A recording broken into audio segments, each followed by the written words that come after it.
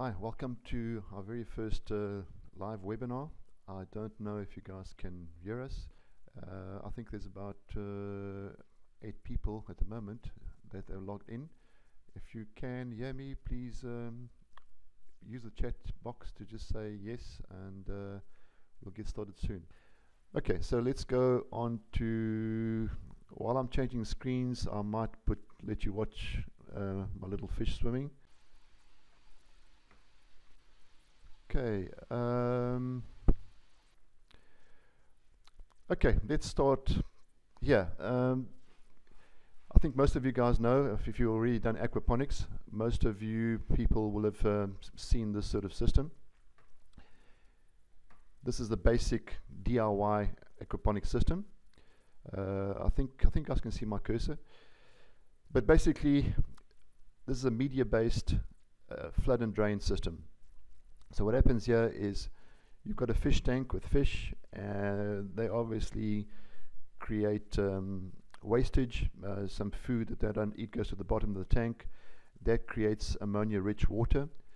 You have a submersible pump that then pumps water up to a grow bed, a media grow bed.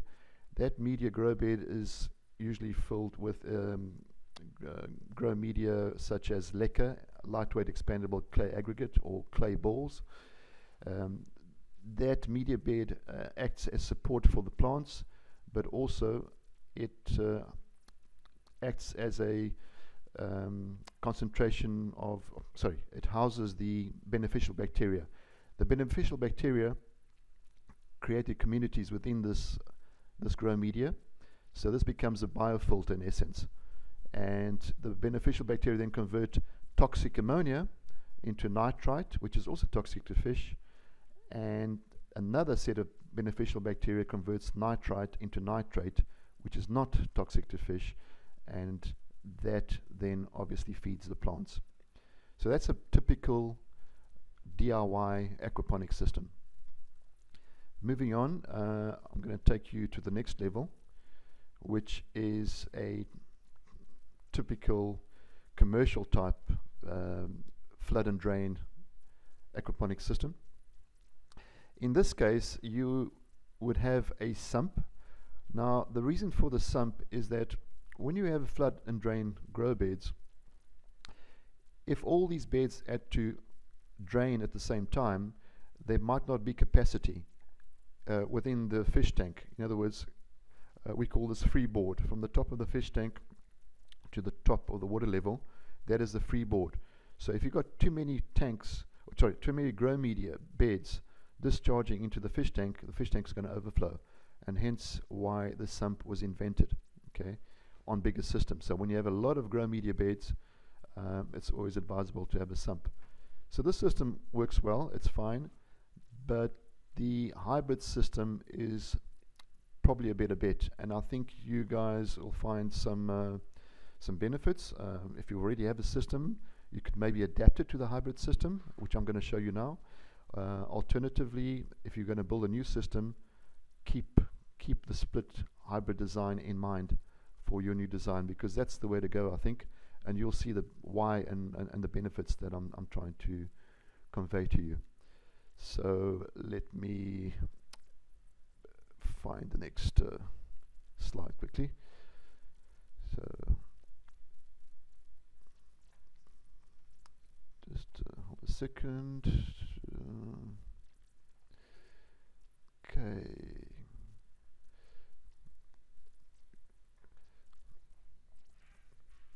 Okay, I'm going to move on to whiteboard.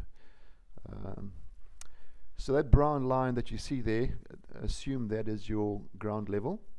Okay, so I'm going to design a split system so you can see step by step what you need to do. You would start off with a sump, and that sump would be below ground. Just change the color. Okay. Then above ground you would have your grow beds, and you would have your fish tank. Okay, and of course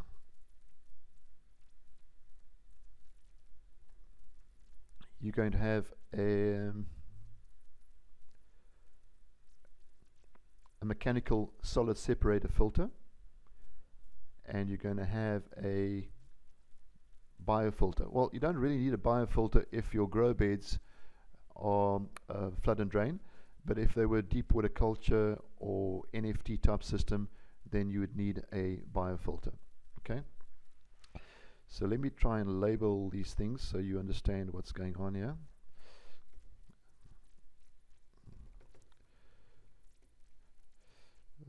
This is the fish tank.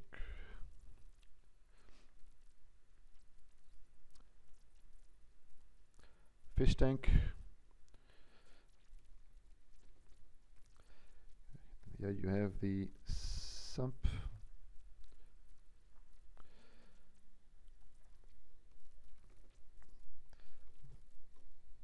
Grow beds.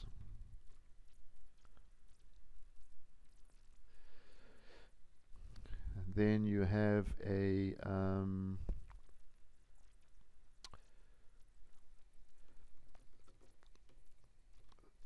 solid separator filter, and you have a biofilter.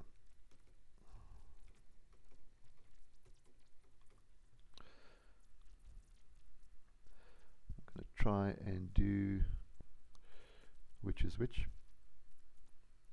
Solid separator filter, biofilter. Okay, so those are the components that you need in a split system. Let me now show you how the water lines would run. So from the pump, from the sump, you'd have a pump. Let me just draw a pump quickly.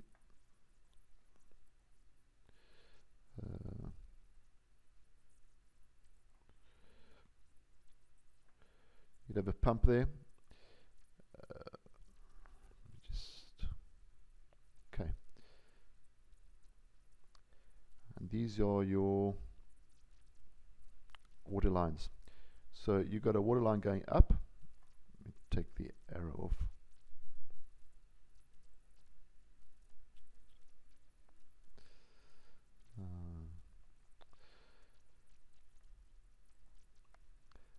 Then from there you split it.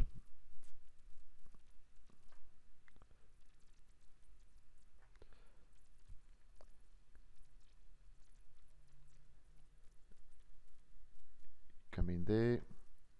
This goes into the fish tank, and then of course this flows into your solid separator. From the solid separator it flows into your biofilter. From the biofilter it goes into the sump, and from the grow beds also into the sump. And then what you'd also need is I'm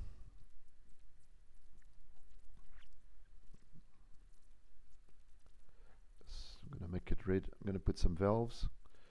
So you put a valve there, and you put one there. Okay, so water is going to flow this direction from the sump, and it's going to flow in that direction into the grow beds, and then of course back into the sump and back into the sump. Okay, so here are the benefits of the split system. If you design your system this way, with the sump there, fish tanks, grow beds, you would then, if it was an emergency with either the fish tank or your grow beds, let's assume, for example, that some emergency hit your fish tanks and your fish all got sick and they started dying, or they all died. But at that specific time, you had grow beds full of plants, and you just had to continue with your harvest. So you're not going to throw your plants away because your fish have died. So in that situation, what you would do, you would close off this valve, okay, which would then make the water just go into your grow bed, back into the sump. You'd add nutrients to your sump, and this would become a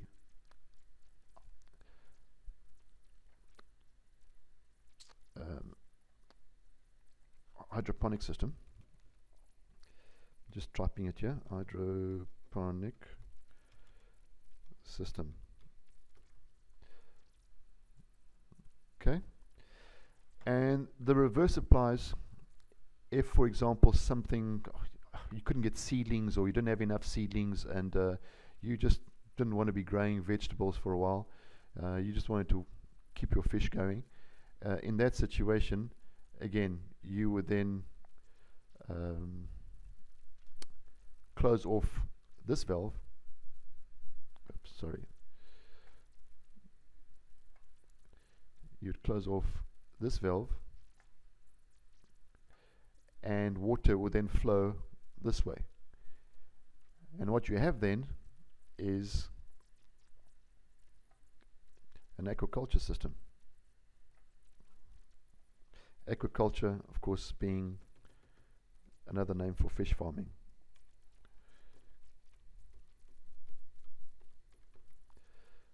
Aquaculture. Change that to. Okay. So that's the split system. Very quickly explained. Something goes wrong with your fish tank, close off this tap, get rid of the fish, clean up whatever has to be done, get rid of the dead fish, and continue your system as an hydroponic system, so the water will flow this way. And vice versa, if something goes wrong with your plants, or you don't want to grow plants for a specific time, you shut off this valve here, and you move on to the side, and that becomes an aquaculture system. So you can keep your fish going for a long time. You can do fish farming on the side. Okay, so it's pretty easy for you to change your existing systems by just changing a few feed lines, and it all depends what you've done, but you can easily change your systems. Alternatively, if you are going to design a new system, especially if it's a commercial system, keep this design in mind. It's a lot less maintenance intensive. If something goes wrong on either of these components, you can sort it out fairly quickly. So that is the split system. Let me try and bring up a better picture.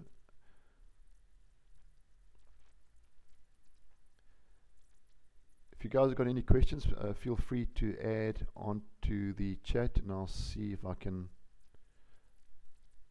then help you with the answer. Just trying to find. Okay. So that is what I attempted to design just now. You've got your sump. That's a slightly better drawing for you.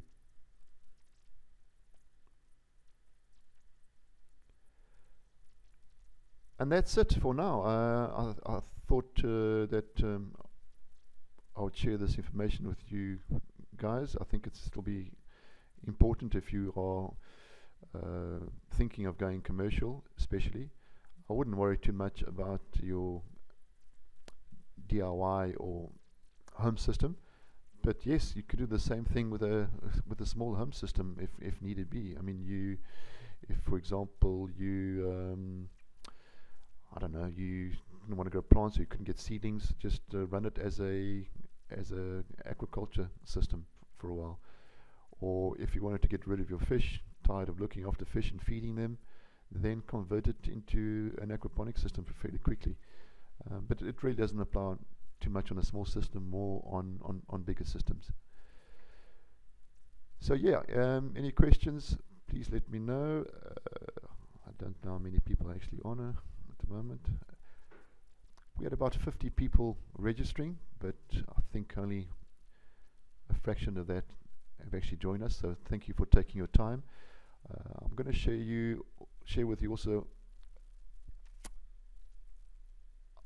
some parts of our ebook. We got an ebook that you might be interested in having a look at. I'm just going to give you a peep into it.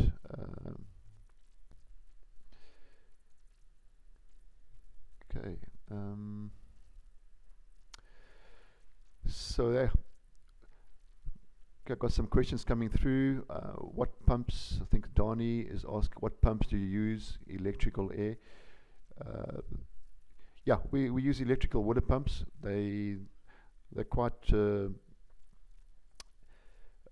low power nowadays, so you get quite a big throughput pump with very low wattages, so it's not going to hurt your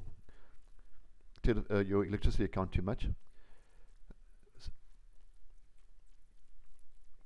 Airlines, yes, airlines. You also need an air pump of sorts. You would need an air pump for your fish tank, and if you're doing deep water culture, or maybe even NFT, you'd have to have some air stones in either your sump or your deep water culture beds, and in your fish tanks.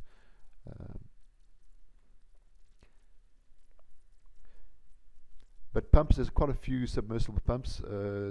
There's some on our website. There's a PG 8000 for bigger installations, a PG 10000. Okay, another question coming through. George, when using borehole water that contains lots of minerals, are there any special considerations? I think the most important thing when using borehole water is looking at the pH of the water, and also the salinity. Although salinity to an extent is good for a lot of the tilapia species, they thrive in salty water, but yeah, it's always good to have your water tested. The pH is the most important. You don't want pH to be changing drastically whenever you do a water change on your system. Okay, coming back to the ebook, let me just give you a little preview of the let's see.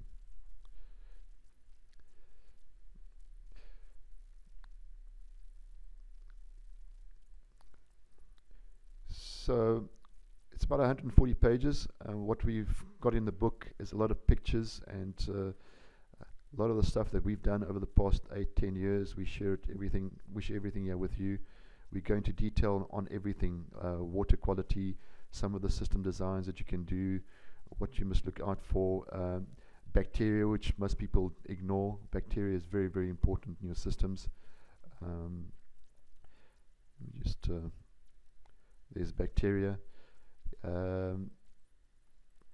water quality, fish.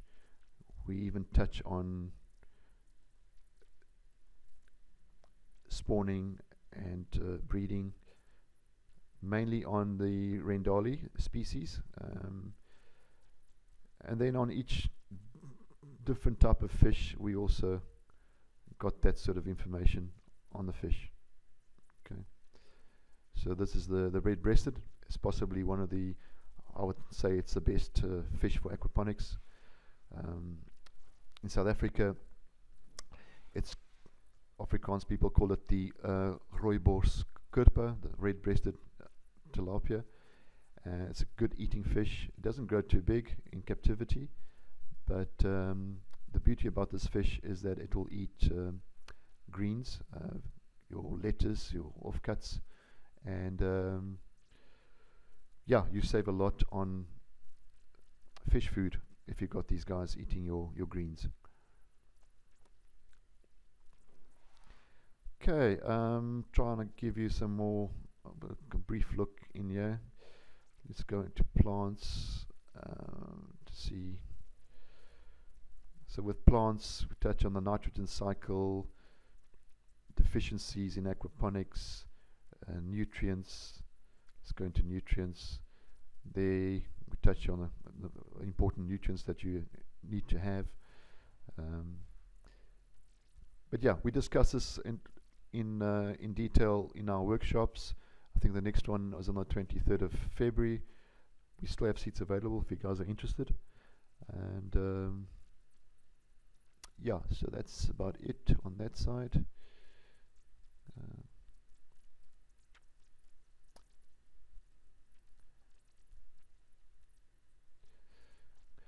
Got some more questions here. Let me just see if I can read a few more here. Kedani, what products do you use as a pesticide that will not contaminate your sump water and kill the fish? There are some organic pesticides that you can use. We use, we sell on our website. We sell a thing called Pyrrol and Nudasan. Pyrrol does have a poison that can affect fish in high dosages, but then again, you're not going to be spraying that onto or into the fish tank or into the water. What you're going to be doing is spraying the leaves only, and you would spray it in the evening when the sun goes down, and then by sunrise most of that it loses efficacy. So that's something you can use. You can also try and use things like some people have used for aphids have used sunlight liquid and things like that, but it doesn't really work. I mean, you know, it will work for one day and then they're back the next day. So that's about it for now, guys. I think we will not I think we'll be doing this more often in future, at least once per month, and we'll be sharing a few things. The next one will probably be on a different type of siphon that you can do it yourself. The bell siphon is fine for small systems, but on bigger systems you might need something more reliable. And yeah, I think the next webinar will be around that particular siphon. Yeah, so thank you for attending. By the way, guys, I think this is recorded, so if you've missed it or if you came in late, let me know. Send me an email. You can find my email on our website, www.myaquaponics.co.za, and I will forward you a link to this to recorded version of this webinar. Yeah, so Donnie, yes, we have the book online. So if you go to the bio on this video on YouTube, I'll put a special link there where you can get it for $9.95, which is a discounted price, and you can buy it online with your credit card. Otherwise it's 380 Rand in South Africa, but through that link you can get it for $9.95, which is just over 150 Rand, I think, depending on the exchange rate, or just on 150 Rand. So on this video's bio description, just scroll down and you should see the link to buy the ebook at the special price. Okay, guys, I'm knocking off. It's 7:30. Thank you for attending. Feel free to play it back, and if you came in late, it should all be there. And again, if you want to watch it and you don't have the link, send me an email and I will supply you the link. Have a good evening and thank you once again. Thanks. Bye bye.